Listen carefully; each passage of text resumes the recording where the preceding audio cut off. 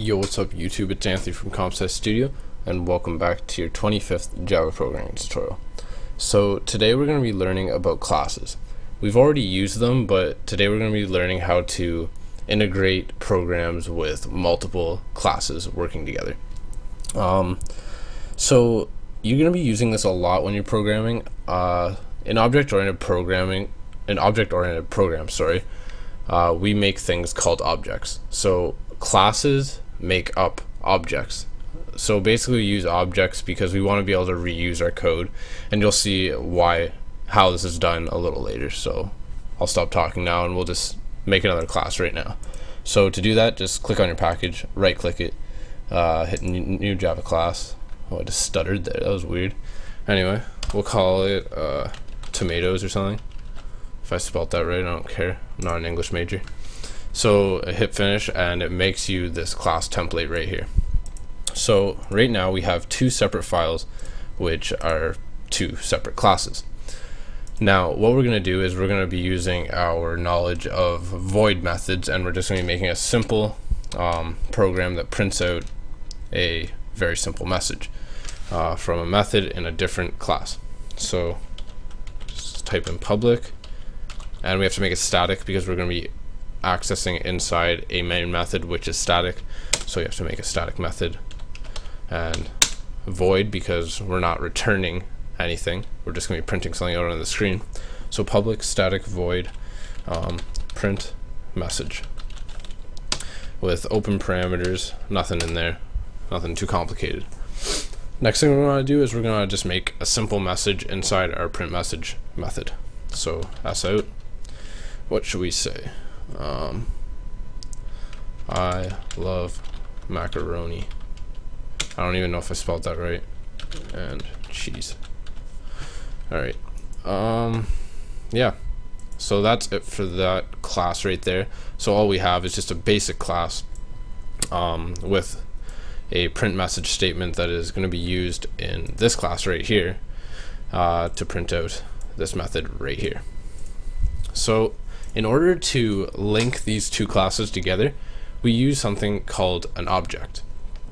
And an object is basically, I'm not saying it is, I don't want to get chirped by all you major programmers out there, an object is essentially a variable of another class.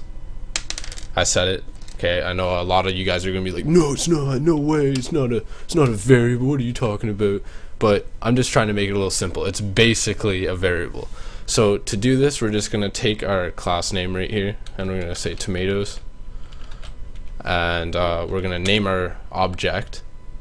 We're gonna name it tomato object, and then we're just gonna go is equal to new tomatoes, and with open parameters. So as you guys can see, this is kind of similar to when we made our random object, and it is the exact same thing. It's just we made this class ourselves. So if you guys remember, we made a random number generator by going random r is equal to new random. It's the same thing, it's just we had to import this. It's the same thing, it's just we made this class right here called tomatoes over here, but we didn't make random. Java made it, or Oracle, whoever the heck made Java, made this class for us. So delete this import and delete this. All we need is our tomatoes object. So now that we have our tomato object right here, we can now access this method inside the tomatoes class.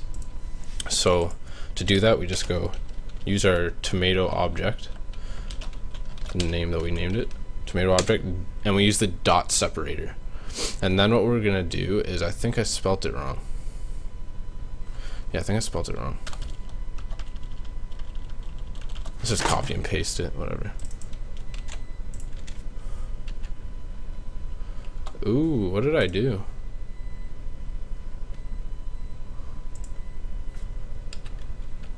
Oh, it was there. Oh, it was hiding. What?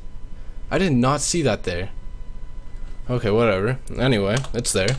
You're gonna use your dot separator now. It's not there again. What is that? Okay, I think that's a glitch or something, but okay, whatever. Anyway, all you have to do is you're gonna have to take your object name here, and you're gonna put it down, and then use a dot separator, and then you're going to want to type in print message. And then basically what that's going to do, oh yeah, and by the way, you just got to make this object here static, because again, you're accessing it from a static method here, and you got to make it static.